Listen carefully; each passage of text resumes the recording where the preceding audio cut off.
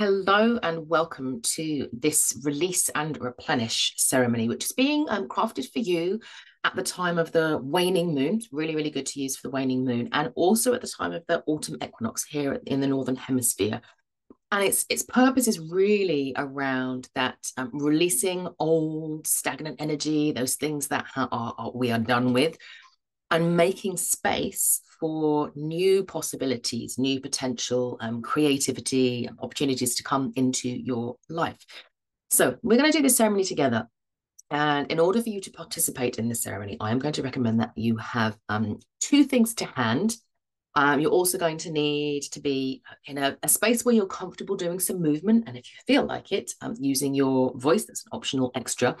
What I'm going to ask you to do, not now, but in a moment, and I'll tell you when, is to get a representation of the element of fire.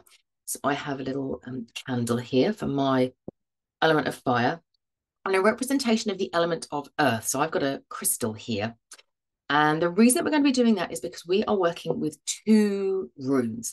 So we are bang in the half month of Kenaz, right in the middle of the half month of Kenaz at the autumn equinox, which is this rune here, the rune of creativity, the rune of enlightenment, the rune of the forge. It's also the rune of physical manifestation. And that is, you can think about this, sometimes it's called the saw or the altar, and people go, ooh. But if you think about it as a healing process, or the manifestation of whatever is inside us that needs to come out, like a bruise, for example, needs to come out. It can also symbolize the healing process. It's got a lot in it. This is our primary patron. But when I created this ceremony for you, I asked my Disir and the Nornir to come forward and to basically sort of say what it is that's needed. And what they've created is something that uses the Kenaz rune, but also brings in the energy of the Berkano rune here, which is very much the rune of the divine feminine, of the birch tree, of newness, vitality, new life coming through. Now, interestingly, these runes fall, Kenaz is the autumn equinox rune, Berkano is the spring equinox rune. And I reckon that you could use this ceremony at the spring equinox as well, to really release the old and say, yes, I'm ready to step into the new, as well as at the waning moon, or any time really that you need to do releasing and reclaiming. So your representations honor these two runes.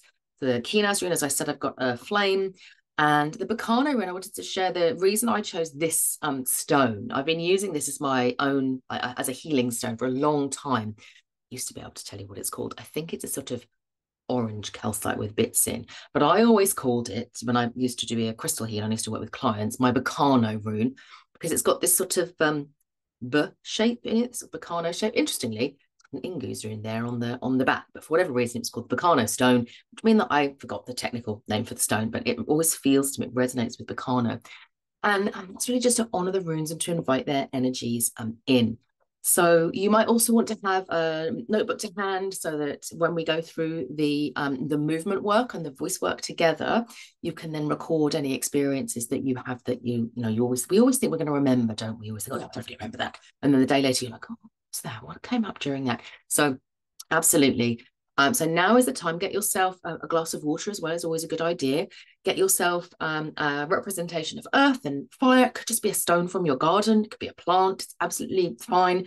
If you work with the Berkano rune, you'll probably have some sort of thoughts on what works well for you. Same with Kenaz. So full permission to pause me at this moment and assemble your things ready for this ceremony, or to say, actually, I'm going to do this a little bit later in the day, and to come back to me. Full permission to do that, and then back we come. Okay, so I'm going to work on the assumption now that you have your representation of fire and your representation of earth. You've got yourself all sorted. You've got water, whatever you need. You've got a little bit of privacy if you want that, to do this work, which we're going to do together. So let's talk a little bit more about Kenaz. So with Kenaz, being as it is a sort of the hinge of the wheel of in the wheel of the year with the autumn equinox, there is this sense of balance. And it always reminds me that in order to create, we need to destroy. If you think about a flame needs fuel. It needs the element of earth, some form of physical fuel, and it needs the element of air. It needs oxygen as well, in order to have life, essentially. And it brings in all sorts of things around the partnership between like the human consciousness and the world around us. If we think about this, the smith and the forge, and like books, reading, bringing lots of thoughts through all of the time. So you think about yourself at the beginning of this lunar cycle. You might have set lots of intentions for yourself, or it might be the beginning of the year for you, or the beginning of the week, whatever it is, and you're like, yay, it's all going to be brilliant, and I want to do all of these things. And then stuff gets in the way, and then disappointment might happen, or worries might come in, and we can get overwhelmed with almost like the energy of the smith, in a sense. The creative self is sort of trying to create and do all of the stuff, and we get to the point where our fuel runs dry. And that just happens, doesn't it? It could also be that our creative process runs dry. Like, no, I was there, and now I'm not. And we need to release that old creative process and say, right, I'm done with that, wherever it is. Have you got any projects hanging about that you haven't finished? It can be really hard, can't it? But energetically, they can really hold on to us if we don't say, right, I'm ready to release you. And maybe new ideas will come through for that project. But if we don't do that release work, it doesn't happen. So there's lots that we're going to be working with the Kenaz rune and with this idea of fire. And then we have our Berkano rune here, which is that it's the fuel that we're going to be working with, because we're going to be raising energy with the Kenaz rune and working with it through the body. And this is a very gentle meditation. But if we simply draw on the element of air, if we're breathing or even like singing the runes, and we draw on the energy from our own bodies and don't take anything externally, then we run the risk of burning out. So this is very much about rebalancing.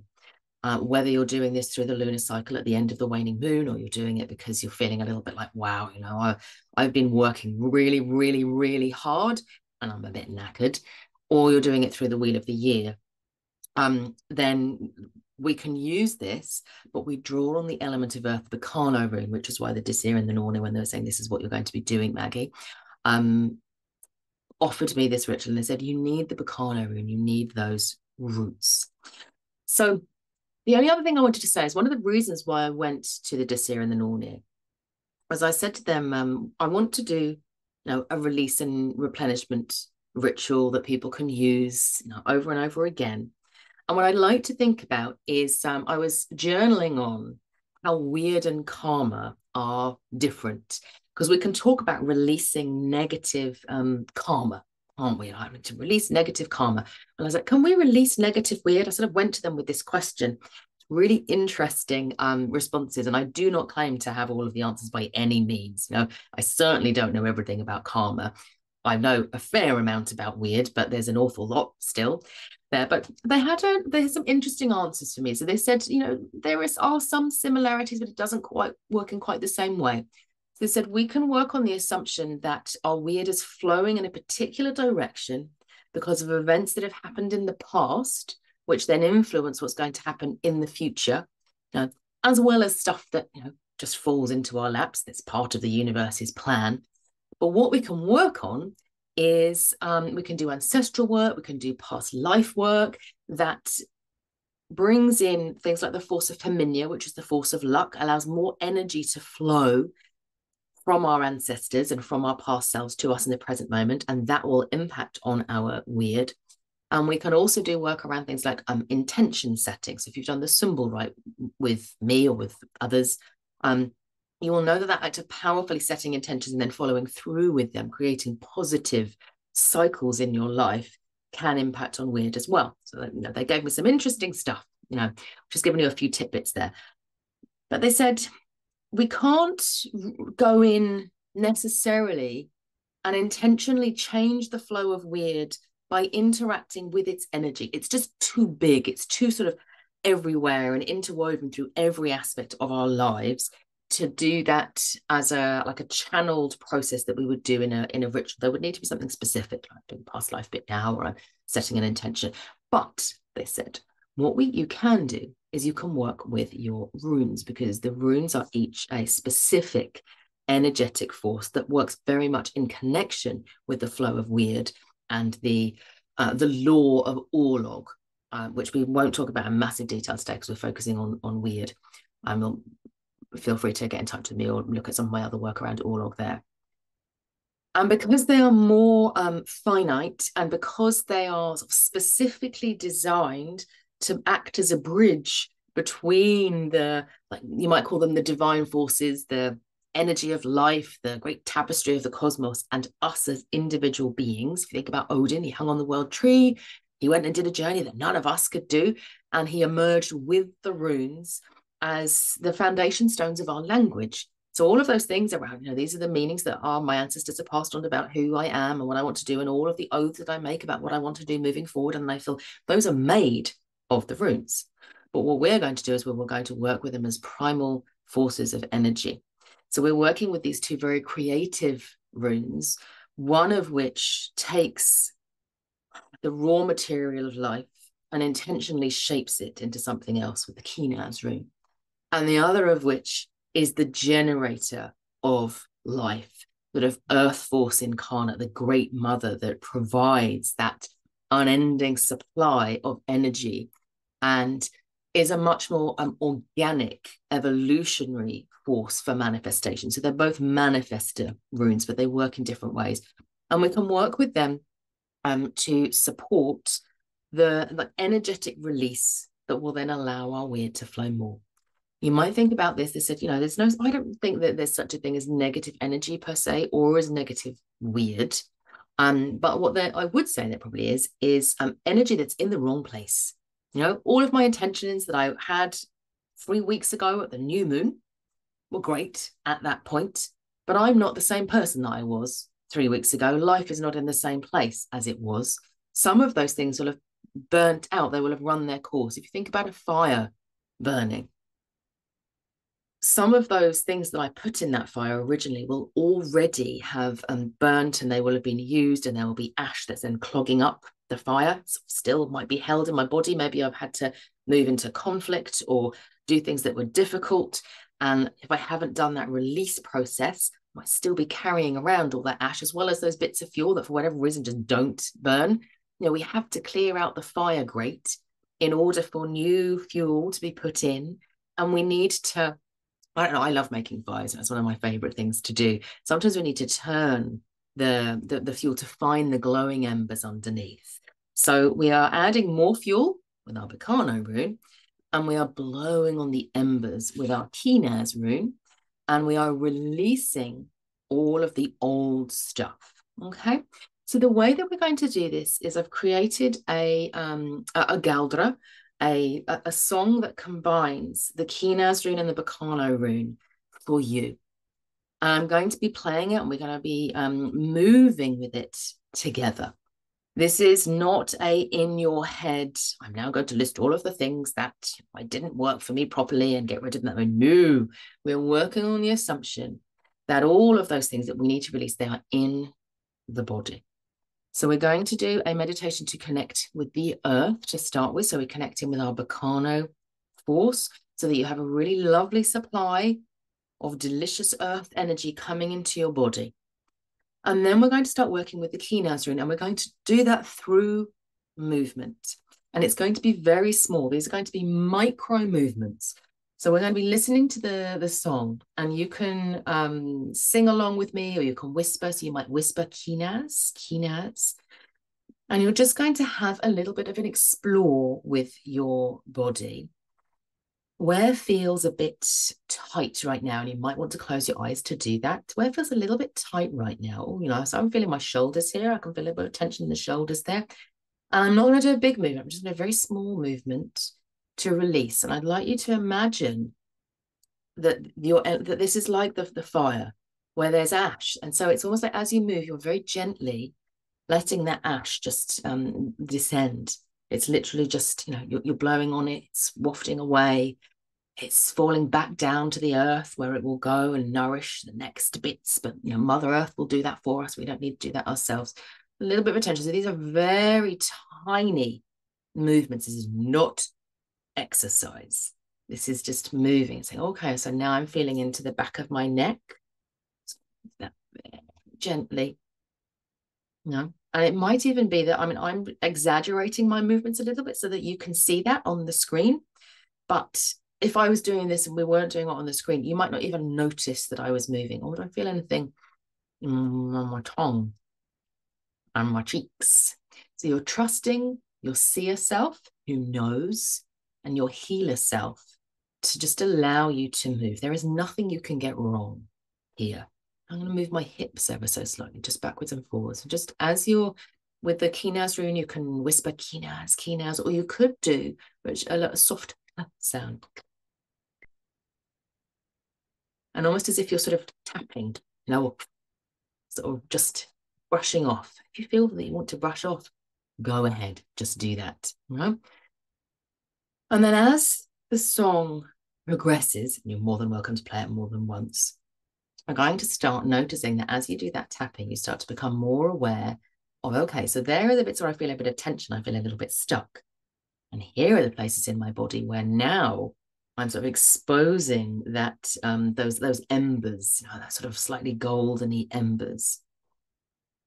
So you might move from that tapping into more of a Kenaz. And as you do so, really feel into that energy of the flame. And this is a gentle flame. This is not a roaring fire. No, we haven't even got to the new moon yet, or whatever it is. We're releasing. We haven't even gone into the winter phase yet of total rest. This is just a kindling of the flame. So when I do this, I sometimes feel the sort of golden, orange, molten energy just moving through me and moving from my heart and extending out. Sometimes I get almost like little candle flames on the tips of my fingers. And I just sort of let them flicker on my fingers a little bit. But this isn't a hot, intense experience. If you feel any heat or intensity, you just sort of say, oh, that's great. Thanks, Kenaz. And then we'll come back and we will root back in.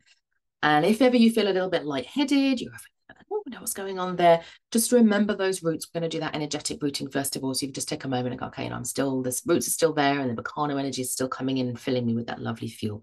So we're going to do that together. So I'll be here doing that with you. I'll talk you in first, and I'll talk you out at the end of the piece. So this is don't feel like, I have to wait for a special occasion to do this. If you feel like, actually, I could really do with doing this meditation, you can use it at any time. Okay, so with that, if you haven't lit your candle, if you've got a candle, or you might have a picture of a flame, that's absolutely fine. You have a stone that's looks like a flame. Whatever it is, just activate your element of fire right now. So I say, I've got my little candle here. And then you're going to activate your earth, whatever it is that you've got there. So you might want to hold it for a minute, or just say thank you very much to it. And then we're just going to trust them that they're going to hold our space for us. And I like to think that through this little flame and the element of earth, fire and earth coming together, we're activating the energy of the hearth. And this is the safe hearth. This is the hearth that is held and supported by your Disir circle, your circle of ancestral feminine spirits, who are the nourishers, the nurturers. If your name's not down, you're not coming in. They're the only those who have your best interests at heart are gathering around your hearth flame at this point, and we're holding them. So you don't need to worry about that at this point. So you can do this standing. You can do it seated. Make sure if you do that you are still giving yourself enough space to move a little bit if you need to. Please do manage your own energy. You know where your limits are. As I said, this is not a big, I don't be seeing any big movements going on here. These are tiny, tiny movements. But even if that, you go, oh, my shoulder's a bit tense there. Okay. That's just your body telling you this. Might need a bit of TLC. I might need some help. I might need a massage or a chiropractor or something like that. This isn't now I'm going to really work on this one right now.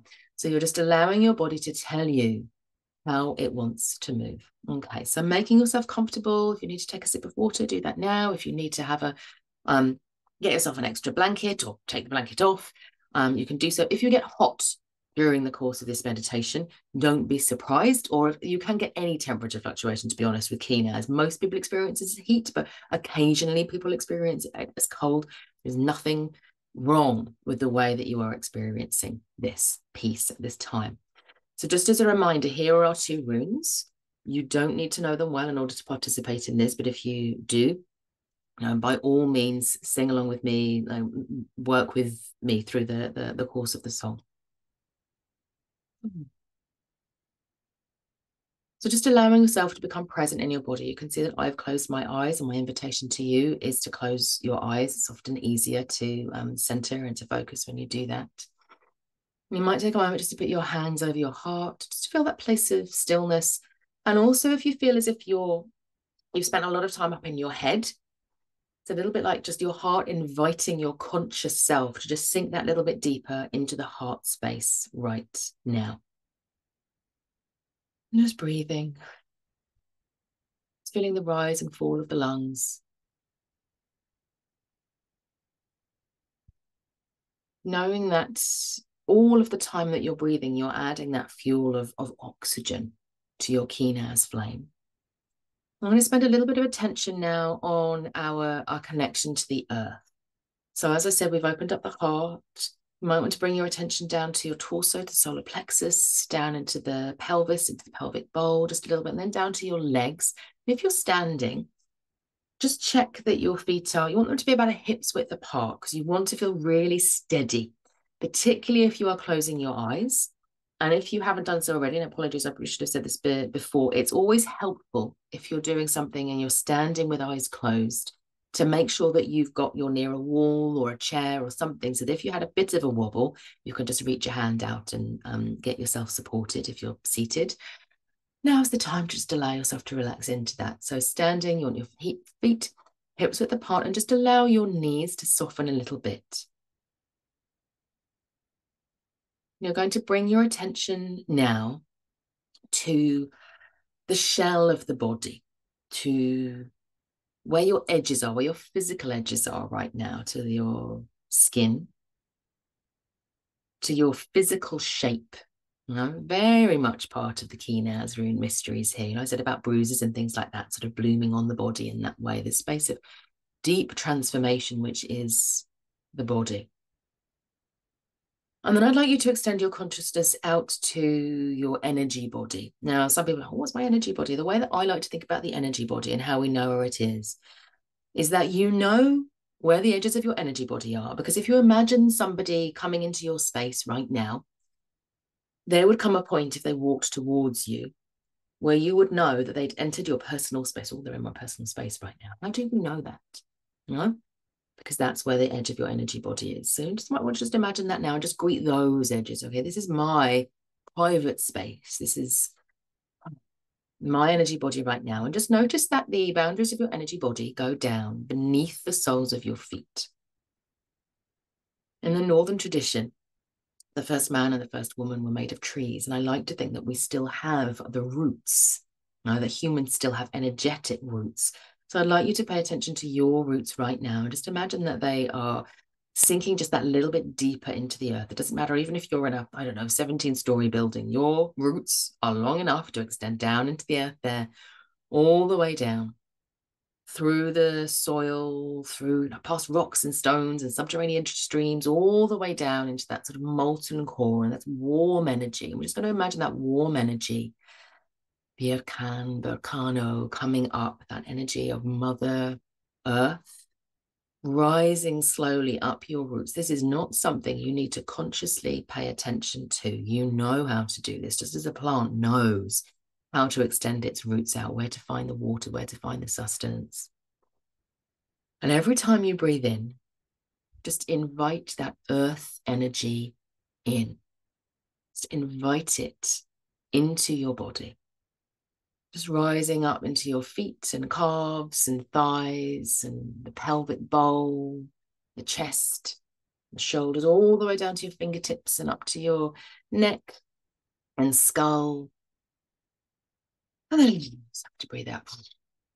And it might be that you already start to feel, as you do that breathing out, that the Kenaz energy is already activating just a little bit. If you wiggle your fingers a little bit, it might be like you're imagining that, just a little bit of ash is already falling away there as the Berkano rune and the Kenaz rune prepare to partner with each other.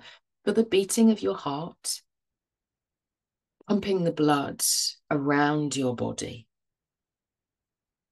Knowing that every cell in your body has that vibration, it has that the electricity that's passing through your nervous system right now is the force of Kenaz, bringing that connection to your body, that you are a living network of Kenaz energy.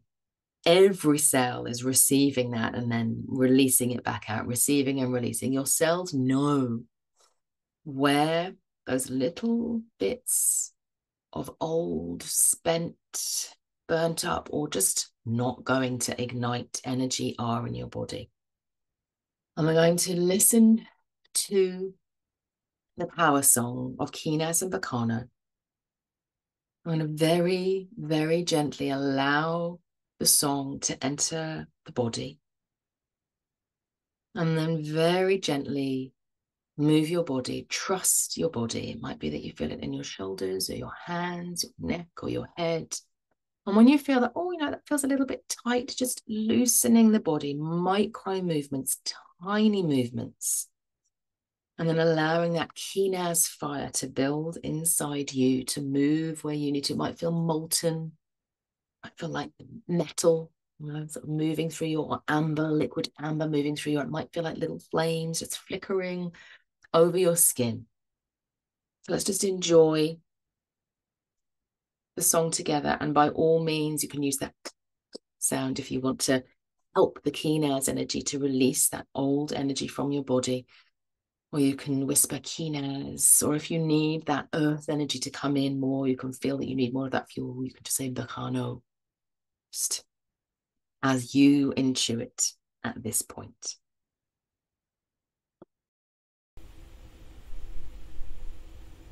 Kenaz,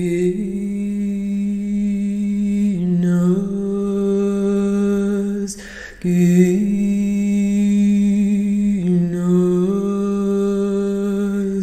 Kenaz, Kenaz,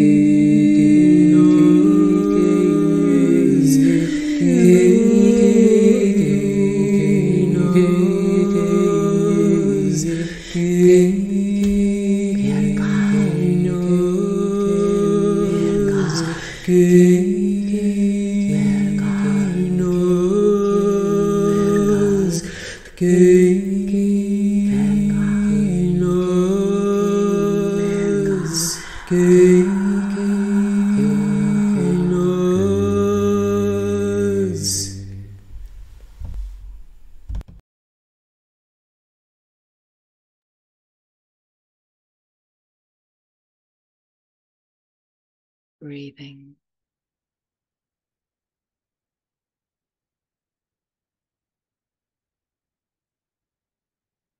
You might want to bring your hands so they're resting over your heart, or maybe one on your heart and one in your belly, just to draw that energy a little bit lower there. If you felt any sort of golden flames lapping around you during that, allowing that energy to coalesce, almost as if it's spiraling inwards now into the area, into the spine, sort of golden pillar of light in the spine. Another rune that we haven't touched on is Iwaz, often known as fire's keeper, and it connects us to the spine.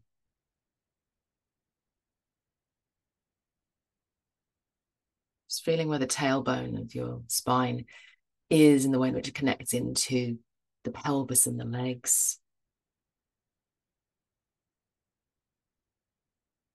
Feeling that connection, that deep, strong connection with the earth.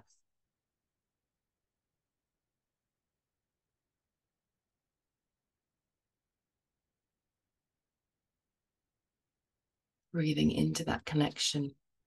Perhaps taking a moment now, you might want to put your hands on the top of your head.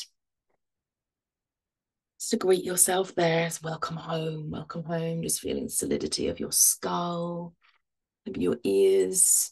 You can cross your arms if you want to and put one hand on each shoulder and just give your arms a little bit of a squeeze all the way down to the wrists and then the hands. You might want to dust your hands off a little bit just to release any excess energy.